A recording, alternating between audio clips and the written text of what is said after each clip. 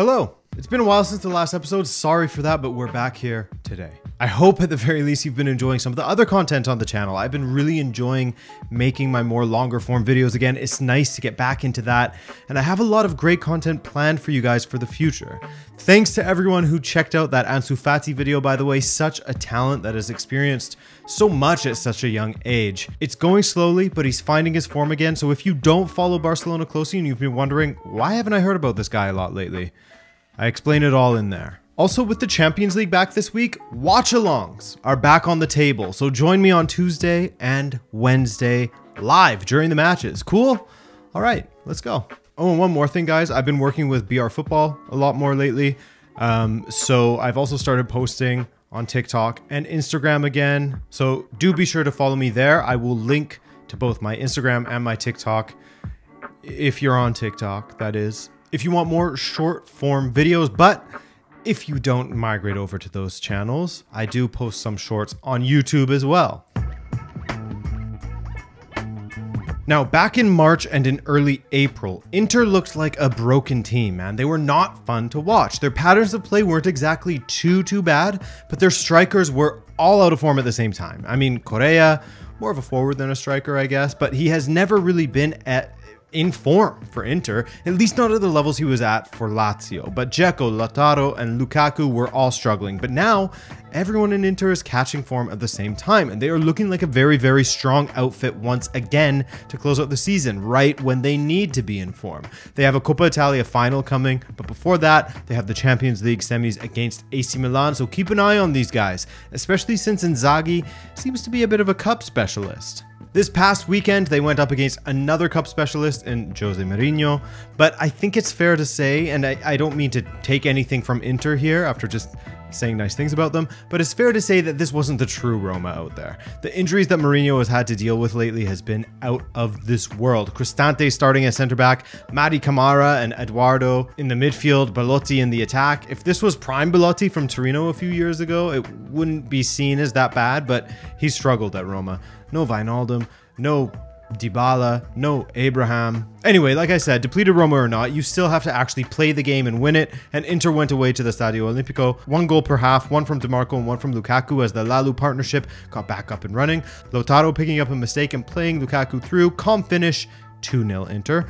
Juve also won 2-0 away to Atalanta as Iling Jr. got the start and scored in the first half. In the second, 2 substitutes in Vlahovic and Chiesa linked up to make it 2-0 in the 98th minute. Vlahovic finally getting his confidence back, it seems, and starting to score goals again. And with Pogba returning as well, there's hope for a nice finish to the season for Juve supporters and a little optimism for next season. Well, I still think Allegri is not the guy to elevate this Juventus side to the next level, but hey, that's just me. After their draw that was almost a win against Milan midweek, Cremonese did indeed get a victory over Spezia this weekend, 2-0. With 4 matches to go, I'll show the bottom of the table, by the way, but with 4 matches to go, they have a chance at survival. Those 3 points against Spezia were massive because they're now 3 points behind Spezia. Speaking of Milan, they got a huge result against second place Lazio. Playing at home, first half strikes from Theo Hernandez and Benacer was enough to give them a 2-0 victory. However, I'm sure plenty of Milan fans will be pacing around nervously over the next few days as Rafael Leão went off injured in the 11th minute. As of now, it's sort of up in the air as to whether he'll make it or not. He hasn't been ruled out, but there isn't overwhelming optimism either that he'll be playing against Inter in the Champions League. And the champions, Napoli, they played at home against Fiorentina and they got a guard of honor from their opposition and a hero's welcome from their supporters in what has been a mad few days of partying in the city. Such deserving winners. Sure, they fell out of form a bit recently, as many teams who had been leading for most of the season in their respective leagues have done. Arsenal, Benfica, Barcelona for a bit as well, PSG, but hey, they locked it in the end. First title in 33 years. Congrats to Napoli. Oh, and they beat Fiorentina as well. Osimhen converting 1 of 2 penalties that he took in this one. 1 was all they needed, and he took his total up to 23 from 28 appearances in Serie A this season. At the top, all we care about now is the top 4 European places, etc. And with that loss for Roma and both Milan clubs winning, they risk missing out on Europe all of a sudden. Crazy. 4 matches to go here, and they are level on points with Atalanta. And then, of course, at the bottom, Sampdoria. Ugh. Horrid season for them. Cremonese, still a chance for them to survive. Spezia, definitely a chance for them to survive. If I was to guess, and this is just guesswork, this isn't a prediction or anything, I would guess that Salernitana and Empoli probably going to be okay, whereas Lecce, Verona, they're not out of the woods just yet. Anything can happen in these last 4 fixtures. Sampdoria do have a game in hand, but what a start to Newcastle versus Arsenal. Hey, rapid stuff. In the first 10 minutes, you had Newcastle surging, hitting the post early, nearly getting a penalty, but for Kavanagh reviewing it and seeing that it did indeed come off of Kivor's leg rather than his arm. You could see his thigh meat wobble from the ball hitting it. But I mean, that didn't stop Alan Shearer from fuming at Dermot Gallagher. Poor guy was taking his anger out on a retired referee. But anyway, when you have a magician like Martin Odegaard who can conjure something out of nothing, then you always have a chance to turn the tide of the match. And that's exactly what he did. 14 minutes in, he struck low past Pope to make it 1-0 and kill Newcastle's momentum. Big play from a player the whole team has been looking to lately, given his great form. At that point, that was 5 goals in 5 matches. And the back and forth nature of this match continued. Ramsdale was called upon on a few occasions to bail out Arsenal, as was Pope. For Newcastle, both keepers had to earn their pay. However, I think this match was won in the midfield, as I thought Jorginho had a very, very good performance, as did Xhaka. Later, a quick counter from Arsenal saw Martinelli burst down the left, beat his man, and square to Schär to poke it into his own goal. Unfortunate, a bit of a what were you thinking moment from Schär, as 9 times out of 10 he would side foot that clear. 2-0 Arsenal, the chase is still on, only the second time Newcastle had lost at home, by the way, this season. Liverpool, they're playing with where they place some of their personnel, and they're getting some decent results of late. This weekend they took on Brentford, who, as you know, is not an easy opponent in the slightest, and from a Mo Salah goal, they got the 1-0 win. Not the cleanest of finishes from Salah, at least by his own standards, as he scuffed it and Raya nearly recovered to save it, but the build-up was nice. Great vision from Fabinho to pick out Van Dijk, and great decision-making from Van Dijk to unselfishly head across goal for Salah. By the way, that was his 100th goal at Anfield. The Centurion. You want another 1-0 with an iconic Premier League scorer contributing? Harry Kane got the winner for struggling Tottenham this weekend, as they are starting to show some signs of improvement. They drew United after going 2-0 down. They nearly drew Liverpool from 3-0 down. And this weekend, they beat Palace 1-0. No comeback, guys? You're getting boring. Camera died. But yeah. As for Kane, his goal lifted him above Wayne Rooney in the all-time Premier League goal-scoring standings. He's still behind Shearer, of course, but 209 goals, huge feat. And he also broke the single-season record for headed goals, if that's something you're interested in. A bit of trivia for you, if you will. He's converted with his head 10 times this season now, beating out Big Dunk Ferguson's old record from the 97-98 season. Aston Villa were on such a great run, but after losing to United last week, they fell once again away to Wolves, 1-0. Shout out Lopetegui, by the way. He's really lifted that side. Remember when they were in the bowels of the league, down in the relegation zone? It was looking scary. In January, they were in 19th, and they've managed to climb up to 13th. They had just 3 wins in their first 19 matches, man. Now, 7-16. Look, it's not exactly title-winning form, but they are certainly improved. Manchester City won 2-1 over Leeds in a Groundhog Day stretch of 8 minutes in the first half. Mahrez coming inside from the right and cutting the ball back to Gundogan to hit it low into the corner. The only difference between the 2 goals, the first goal was hit first time, the second he took a touch, and they were in the opposite corners of the goal. That's it though. Later, City won a penalty and the regular taker in Haaland kindly gave the ball to Gundogan to complete his hat-trick, but he failed to convert. That pissed off Pep, and he would have gone nuclear after seeing Rodrigo then score for Leeds. 2-1 win still, though. And Big Sam, he was behind Pep on this occasion, despite what he said in his press conference. Nice to have Big Sam back, eh? Premier League heritage. And Frank Lampard has done it. He got his first taste of victory for Chelsea. Nay, his first points for Chelsea since his return. After 6 consecutive losses, Lampard did not become 007, a record of 0 wins, 0 draws, and 7 losses. He is now 106. Not the same ring to it there, is there? Anyway, he made some changes against Bournemouth, and they paid off, with Gallagher stepping in and scoring, only for Viña to equalize before the half was up. Bournemouth actually looked the more dangerous squad in this match still for a long stretches of it, so it's not job done yet for Lampard as far as their play goes. But scoring goals has been their biggest issue, and Badiashile getting a goal to win it in the 82nd was massive. From there, Joao Felix came on, linked with Sterling, and rolled one in for 3-1 Chelsea. Turning point, we'll see. They have Forest at home next, which you would fancy them to win, right?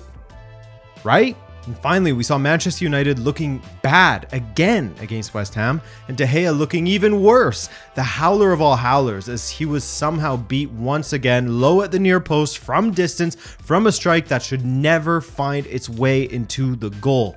Look at this, man. This is just brutal. Anyway, West Ham were pretty dominant at times, especially early in that second half, and were good value for their win, even if it was a pretty shit goal. And that loss for United could prove to be very costly, as they are now just 1 point above Liverpool. Isn't that insane? In one of Liverpool's more chaotic seasons, they could potentially catch United still, but hey, Brighton to pass them all, right? At the bottom, Southampton are all but relegated, and look at that bottom 5. What a relegation scrap we are going to have in the final few matches here. Hey, Southampton miracle, I'll back it. Let's go. The Copa del Rey final. Look, it's Osasuna versus Real Madrid. Heavy favorites against a team who had already accomplished far more than anyone would have expected by simply being in the final. You know?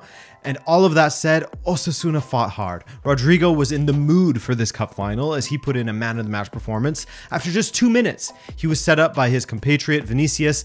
What a setup it was. My God, Vinicius is just disgustingly good. The way he beat those two Osasuna defenders, took the ball to the touchline, then rolled it in front for Rodrigo to convert. Stunning assist. Osasuna didn't just roll over and die. Why? Because Osasuna nunca se rinde. In fact, a former Real Madrid Castilla player and Lucas Toro scored the equalizer for Osasuna in the second half, only for Vinicius to go crazy down the left once again, unplayable at times, and it looked like they would repeat the first goal, but the ball found its way back to Valverde, his shot was deflected into the path of Rodrigo, and he made no mistake once again. There is an argument to be made that Rodrigo was one of Real Madrid's most clutch goal scorers alongside Karim Benzema. What a guy. He has a knack for showing up when they need him. So 2-1 Real Madrid, they get the win, and that is their 20th Copa del Rey title. Congrats to the Real fans out there.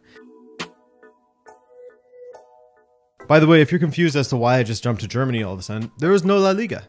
So there's nothing to talk about in Spain. So the last time we spoke of the Bundesliga a few weeks ago, we made note of what's going on at the bottom. And one of those teams has since caught form and brought themselves out of the bottom 3. Yes, Schalke played away to Mainz on Friday, a difficult fixture. Just ask Bayern, who lost 3-1 there, but Schalke won 3-2. That's 3 wins in their previous 4 fixtures now for Schalke. Will they escape and maintain Bundesliga football? Their final 3 matches are against Bayern, Eintracht Frankfurt, and Leipzig. That's gonna be tough. They could be screwed over by the schedule here. Also, a few weeks ago, we spoke about the lovely run that Xabi Alonso and Leverkusen were on, unbeaten in 14 matches going into their game against Köln at home this weekend. You'd expect them to hit 15 and round it out nicely. That's a lovely number, right? Wrong. Unfortunately for them, as Köln sandwiched Adli's goal in the 28th minute with 2 of their own from Davy Selke. 2-1 win for Köln away. Massive result. Well, for their pride, I guess. Europe is out of reach for them. They're going to be safe. Well, that did dent Leverkusen's chances of catching Freiburg. Speaking of, Freiburg fell to RB Leipzig at home as well for the second time in 4 days. RB Leipzig beat Freiburg in their own home, but at least this weekend Christian Streich and the boys can say, at least it was just 1-0 this time, as Kevin Campbell scored what would be the winner in the 73rd minute.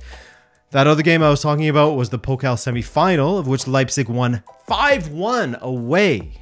Wild. They're in the final again.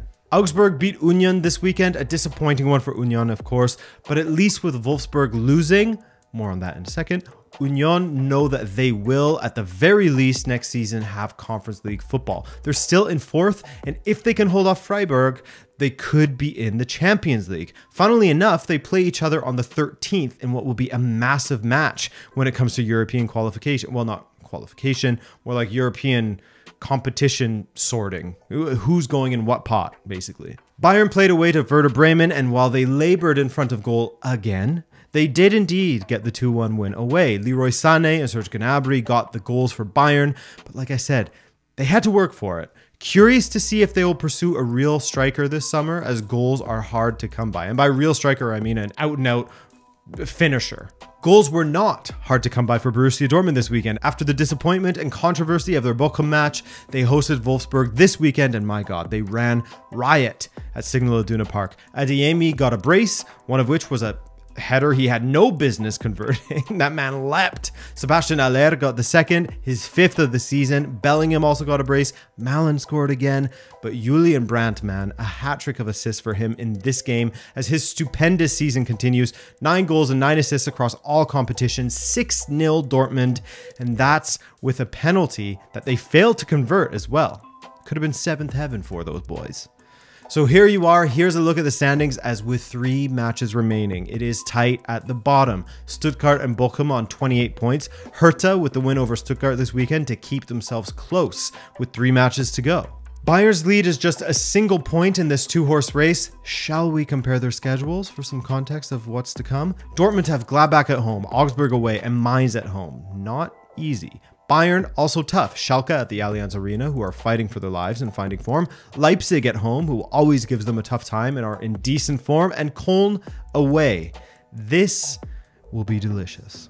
As will this week, guys. As a reminder, the Champions League semi-finals kick off on Tuesday with Real Madrid versus Manchester City. Speaking of delicious, eh? That'll be nice. And we will do watch-alongs for both matches. I can't wait.